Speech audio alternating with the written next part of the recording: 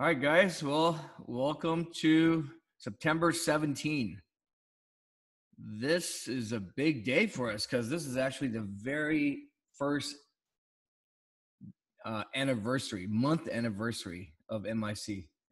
And I'll tell you a funny story how we were bootstrapped to launch MIC that day. So I was in LA just kind of chilling out and trying to prepare for the launch and stuff, but I wanted to take a vacation before the launch. And all of a sudden I saw on a big troll Twitter started posting all this stuff about MIC. I'm like, where the hell do you get all this information? It turns out our developer posted the website up, and it was a beta version. It wasn't even the real one. It was a beta version he posted up, and then, dude, these trolls are crazy, man. If they only use their brain for good, they could be very, very successful in life. I mean, dude, these guys are on my ass, dog. They know shit before I even do it. That's the crazy thing. So I was alerted that MIC launched before I even launched it. And that's the crazy part. I mean, it was pretty damn funny, dude. One day, it's like I was walking around eating and drinking and then in LA, and I was like, what the hell? Did we launch? So I contacted Alex, and I was like, no, dude, we didn't launch. And so we had to call up the developer. Homeboy was sleeping, you know? And it was like, dude, wake your ass up, turn this shit off. What the hell is going on? So we were like freaking out because I'm like, damn. So I'm like, these trolls, like, how the hell did they know how did they know what the URL was? We kept the name of our chat of our club very private. I didn't tell anybody our name because the name My Investing Club gave away what my vision was. All these years, everyone's doing a chat room. And I'm like, dude, that's not what we are. We are not a chat room. We may have a chat room. Of course, we will have a chat room, but we are not a chat room service. We are a club, and club members help each other out. This is not a pump and dump chat room where you come in and start. It's like a message board. So the whole idea of this message board stuff, I hate it because it comes from the old days of pump and dump boiler rooms, right? You're in these chat rooms and you're just pumping and dumping. And I was like, dude, that's not us, dude. I am not doing alerts. Me telling you what I'm trading in AMD pre-market, giving you a plan, telling you where the lines are, where I'm entering the lines are, is not an alert, guys. If you think that's an alert, then that's a big thing. We are basically laying out the plans, and this is my plan. You have your own plan. The reason why I'm talking about my plan, let's say for AMD, is the fact that other people are new. They want to learn, and they want to learn how I formulate my plans. I don't deviate from my plans. If I deviate, I lose. And so I told you exactly where all of the orders were pre-market, the lines. It's up to you. I mean, I don't really know exactly where it's going to go, where it's going to top, and how the hell am I supposed to know that? I mean, the only way that you would know that is if you took and moved that low flow stock yourself. And I have a lot of people in the room now that I could actually pump if I wanted to. I could pick a low flow stock, pump it, and dump it. And like, oh, dude, I nailed the top, man. Yeah, no shit, because you the one that caused the move. You moved the stock. You bought it at the low. You pumped it to your guys, and you sold it, and you said you sold it. So, of course, you hit the top and the bottom. You got to be a dumbass to lose money, and these guys do lose money. So, in my opinion, that's an alert, okay? You're alerting someone to your pump and dump. Me, I am giving you my plan, and this is how I'm trading it. And these are all super liquid stocks, guys. AMD, like, good luck. Good luck if we are moving the stock. I mean, shit, dude. I would love to be able to move up AMD stock, right? And so the funny things go back to the trolls. So the trolls launched our site for us. So that's the funny ass shit. So I guess we were. I mean, they were tracking us for a long time or something. They have some sort of service. I'm like, dude, these guys are good, man. They might be. I'm looking outside my window now to see if they're still here looking at what I'm doing with binoculars, right? But that was a funny thing. So we were forced to launch. And I talked to my developer, and my developer's like, oh, yeah, you could have just launched a month ago, but I was trying to fix some other stuff. I'm like, dude, what the fuck? We could have launched a month ago. I've been waiting for all this time. So thank you, troll. Thank you, trolls, for trolling us so hard where you launched us. You forced us to launch. And so that was the funniest thing. So we pre-launched on Friday last month. And so this is our 1 month anniversary of our pre-launch. So we used that weekend to get all our stuff because we weren't even ready, dude, but we were forced to launch. And that was the best thing ever because, you know, like that basically shows us in life, in trading, shit happens. You have a fucking plan, but shit fucking happens. So you need a plan, a B plan. Basically, it's your stop loss plan, right? So I had the stop loss plan because I mean I've been doing this web stuff for a long time. I used to be a developer, so I knew that shit happens all the time. I know that shit crashes, things get leaked, all this stuff. So what do you do? So it's like, so I called the developer. I was like, dude, launch this shit, turn everything off. All we need is a log on. If you can get us a log on, we have a chat that we can log on and start, and the rest could be phase 2, and that's exactly what we did. So the main thing is just to get you guys the content, right? I mean, doesn't do I even told I just like what we're doing the boot camp. Doesn't matter if we're doing this shit at a fancy Las Vegas hotel or even in the park or at an Airbnb. The point is to get the content. So that's my whole intention. And so I thank the trolls and I thank you guys for joining us. So today is a big day because every time I think about it, I was like, thank you, troll. These trolls are giving us actually helped us. So maybe I should thank them. So I'm thanking them now. Thank you, trolls, for launching MIC or helping launch MIC earlier. All right, so let's talk what we're talking about today. So I woke up today very excited to trade. I'm like, fuck, I'm ready, man. I'm gonna bank. So I had to contain my excitement. And then I looked up, and so when I looked up, so the first thing that I saw was ABIL. You guys can see my screen, right? I was like, dude, this is good short. Let's track this thing, $5, whatever. So I did all my due diligence with them, and I'm waiting to get locates, and I couldn't find any locates. So I was really bummed out, dude. Same thing with this, MY. I mean, even I can't get locates. You can get it if you wake up early. I woke up. So today I woke up very, very late. So that was my bad. I stayed up. I was so excited to trade, guys. I was waiting. I couldn't sleep. So seriously. So I usually sleep around before like 11 a.m. or 11 p.m. over in California, which is like 1 a.m. or 2 a.m. market time, right? That's still late. But I fell asleep much later than that. And so I couldn't, I missed my alarm. I was like panicking when I woke up. And so I missed all the locates. So this is very typical. So this is a good learning experience. Like not everybody can find locates easily. The big guys, yeah, they have their special ways to find locates because they're big guys, right? But so what do you do? So I'm like, fuck, I wanted to trade so badly. So I didn't force a trade. I didn't like start picking up stuff, just randomly start trading. Stocks develop during the day. Plays may not be present at 8 a.m. in the morning, but maybe at 9 they present themselves. So that's exactly what happened, guys. So let me move this back. So NBEV, MBEV. So that presented itself. So I was able to locate. I wanted a bunch of them. They only gave me like 20,000 shares, but that was enough. I mean, shit. I may not use it all, but I took it, and I was like, okay. So I'm waiting for this thing to do something. And so let me show you what happened. So now we're going to talk about the process I used to pick my top 2 or 3, right? Because I could not find locates on the ones I wanted. I had some on MYND, but I wanted to go back to 280. So 280 was the line that I did. I didn't want to chase down lower.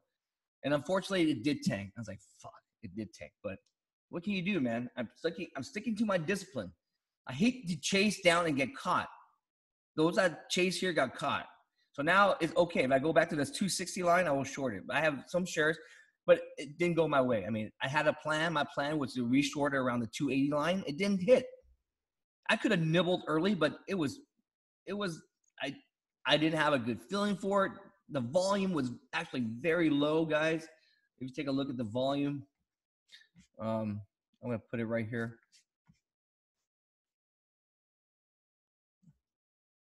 NYND. So in the morning, when you could have shorted it, volume was tiny, man. That was not enough history for me to guess whether or not it's going to go down or up.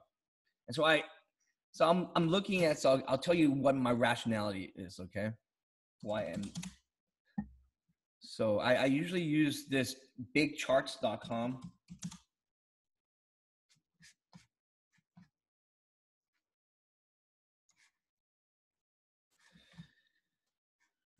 I do the year so I can take a look. Okay, $4, $3.50, $3. You see general, right?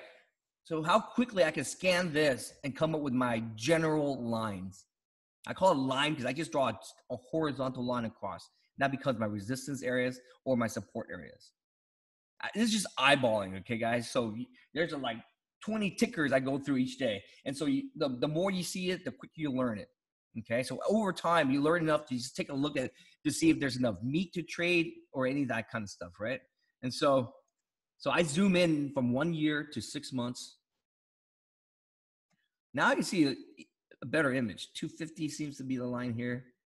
$3 is better. 350 is even better. So I have my 3 points already. It's actually around 280, 275 right here if you keep zooming in. This chart doesn't show it, but you can use other charts that show you better indication. Right here. You see this, guys? 275. So that was my line.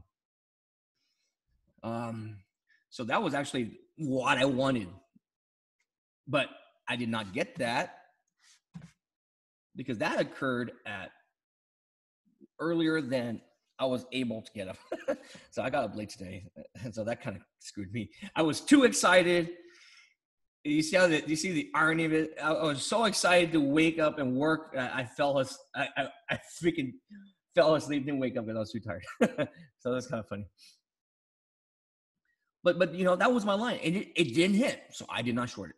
As simple as that, guys. I mean, I'm not the master of chasing this thing. I mean, my whole thing I keep telling you guys, I am all about high probability trades. Sure, I could chase it down, make some money, and beat my chest. But dude, I'm just a normal dude. I don't know this shit. I don't know it's gonna go down to 215. So the only thing I can do is play it safe, man. Waiting for the higher probability ranges that if it hits, chances are that will go down.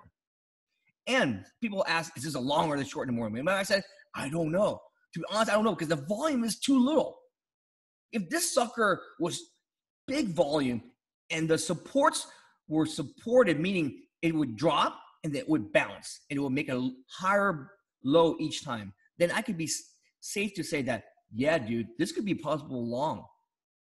So notice what happened. It bounced. It did not bounce. But this was already this was at the open. It was like, dude, so if you were trying to front load the open, front run the open, you're screwed on the bounce. This is basically for me a no trade because the volume is so low that it didn't do anything to give me any indication whether or not it's going to go up or down. So it's a no trade, right? You see that? There is no, all I did was this. This is the only indication I got. The top was set and it tanked down. So I had a feeling where the top was. So that's why I wanted to short. I didn't know where the bottom was too long. So for me, I don't wake up and say, I want to short everything. That's not how I do it. I first identify the stop that is in play. I identify the news. Okay, what the reason why it's up. Then I define the chart to see if it's long or short or all that stuff, right? And this was a short because it rejected off the top and it never bounced back up. But I mean, I was waiting. It was just not enough information. So if it's not enough information, it's a coin flip. Other people may have more insight. They're smarter than me. I don't know, but I'm just trying to teach you as an average person how you would analyze this. Exactly, Mashalot. Waiting for the right blackjack hand, dude. I'm waiting for that blackjack hand. If it hits here, dude, this is an 18 to 20 hand. Here, I don't know, man. You know, so it's okay. There's a million of these hands that keep coming up all the time, right? I'm just waiting. So remember, I keep saying you only need 1 or 2 plays to make your money a day. Why are you wasting on a mediocre hand? Wait for the good scenario. I'm going to tell you what the good scenario was. Okay, so this one did not have enough information.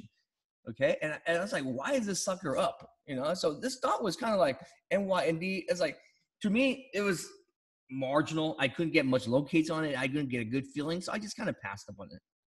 Then MBEV came. I was like, why does this sucker all of a sudden just shot up pre-market? Let's take a look at that. So this was my top play. Everyone was talking about NYSE. the wheat stocks, Able. No one was talking about MBEV. We talked about MBEV. I told you why it was MBEVs. So I'm gonna tell you the secret now. Holy crap! Look at AMD.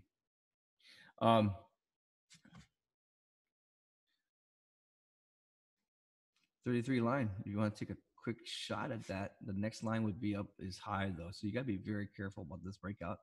You see AMD, if it breaks 33 with conviction, it's gonna most likely end up at the 350, 369 line. So those that are shorting, I had some orders a long time ago at 33 line. It just hit. That's why. Let me just take a look at this. So if 33, like the 12 areas, let me see. Next would be 33.28. But if 33.10 breaks, I might just stop out, and then it's not worth it. So let me put some orders here because I just filter on the 33 area. So more. Let me see. I'm trading while we're talking. See, this is okay. So keep an eye on that 33.10 area. I get the hell out. Okay, so MBEV. Why was this my top pick? The reason is I'm like, why did it shoot up? I'm trying to find the reason. I'm like, what? Coca-Cola. So this is the reason why, guys.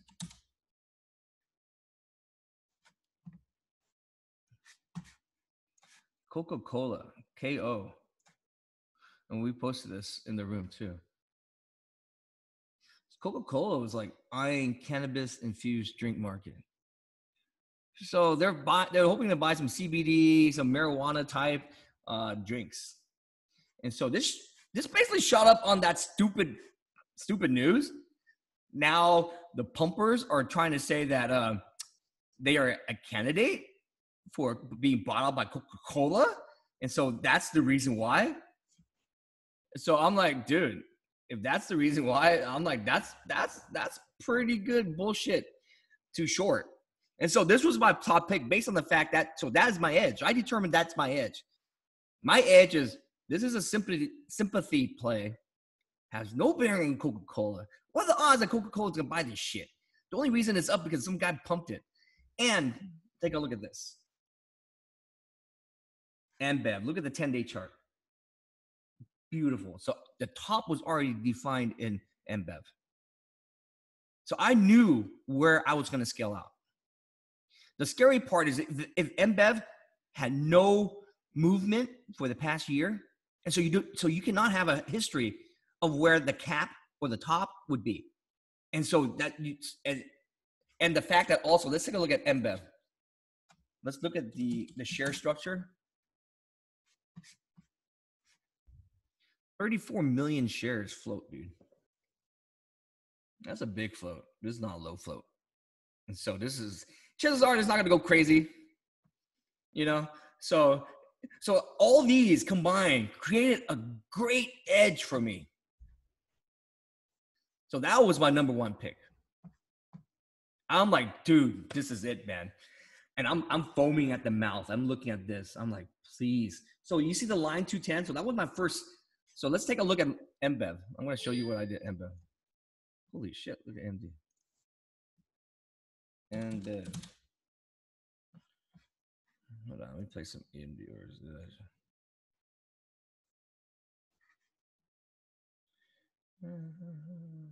Wait up a second, guys. Okay. MBEV. Let's see what I did in MBEV. And this is why I'm kind of pissed. Because sometimes I play it too safe. But I don't lose. I just make less. So I drew my line. 210 was the first line. I really wanted a sucker. I wanted some dumbass room, pump and dump room to try to pump this as the next cannabis TLRY play or some crazy ass crap. Like, oh, Coca-Cola's going to buy him. I wanted that to happen. Okay, so I wanted to go to 240. I was like, please go to 240. I would have been all in on my locate. So I determined my max size would have been, it was 20,000 shares.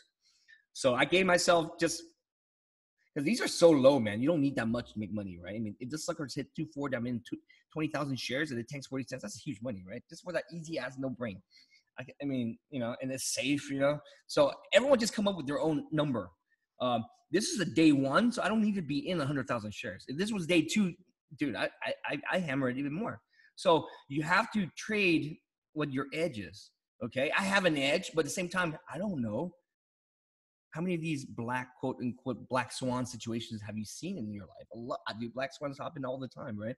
And so you can't be too greedy by going all in. You have to save your bullets. So I saved my bullets for 220, 230, 240. I had a plan. My plan was to scale every 10 cents.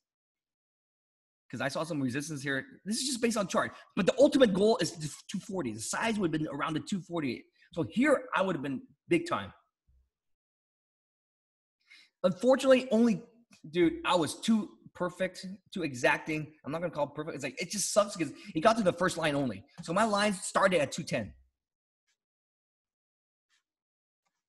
Right here, dude. I had two orders around the 210 line. You see that? I mean, decent, but fuck, dude.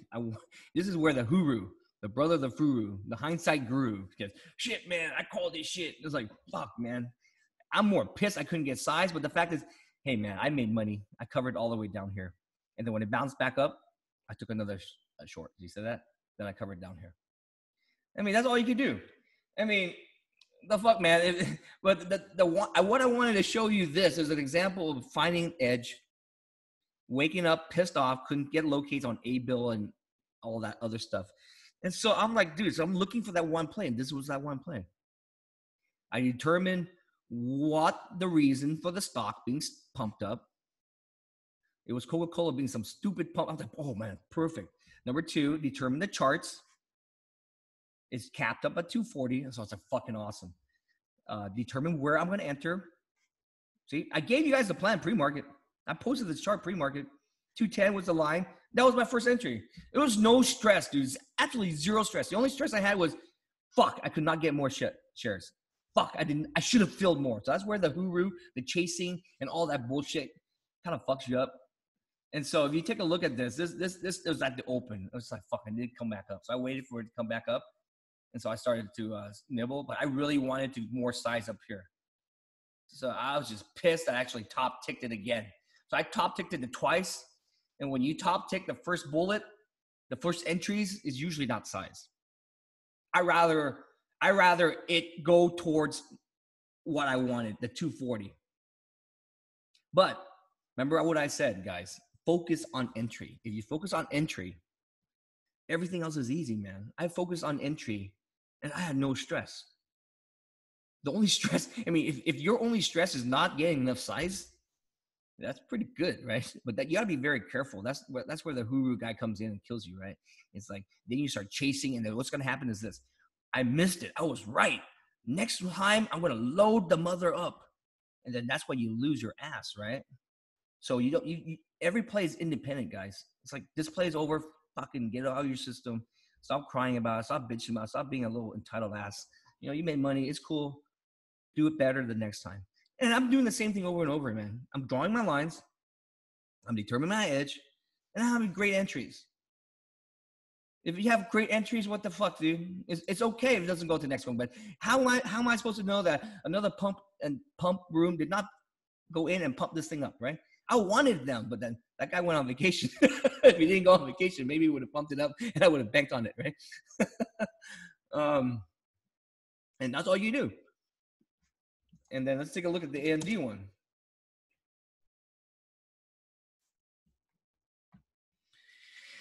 So AMD, I gave my chart too. So I went outside of my niche on this because I was like, fuck, dude, I couldn't find a small cap play.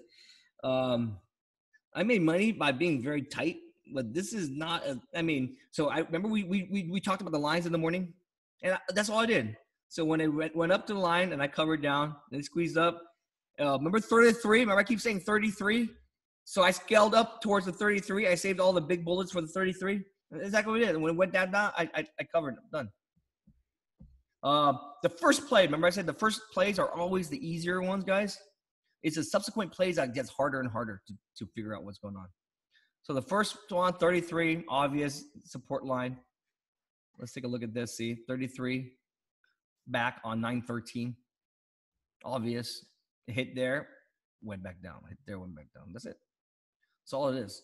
You don't need much to make your money. Today's not a monster day. It would have been a monster day if some things went nuts, like MBEV here, and I could get like 50,000 shares or some crazy shit like that. But it's not a monster day. But you know what, man? It's fishing. I stick my pole out there every day, hoping for a bite. Some days are minnows. Some days are big ass tunas. The key is not to get pissed off and fall off of your canoe while you're fishing, right? Or your boat. And that's the thing I see people a lot to do. They're like fed up. They're pissed off. They stuck their pole into the lake trying to fish. No fish is biting, so they get pissed. They get drunk, and they fucking fall off the boat, dude. And they become now internet GIF that I post on my Twitter, right? The guy fell off the boat. And so that's the thing, man. It's fishing. It's like, dude, every day you have to be there. How am I supposed to catch a giant ass bluefin tuna if I'm not there on the boat every day fishing? And I don't know what I'm going to catch. But I do the same. You notice I do the same type of things every day. It becomes pretty redundant, man. These video recaps are starting to look more and more similar, right, guys? It's the same shit.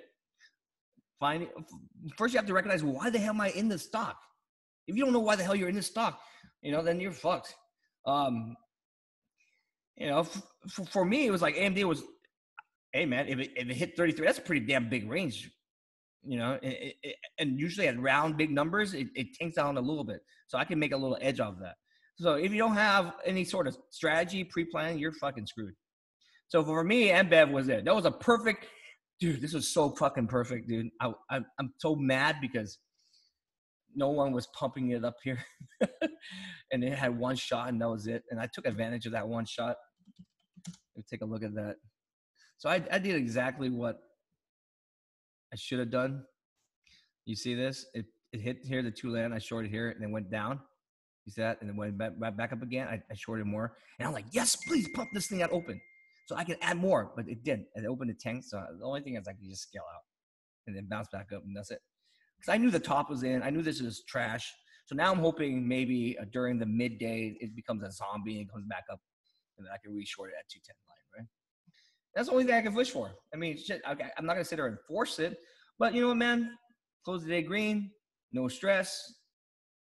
Fucking beats what I was fucking doing back when I was a kid, right? Any question, guys? So that's pretty much how you find your edge. So it's the best edge, guys. I'm going to tell you is, I'm going to whisper it. It's sympathy. It's when the stock goes nuts for no fucking reason because some other fucking idiot stock is up. Think about that.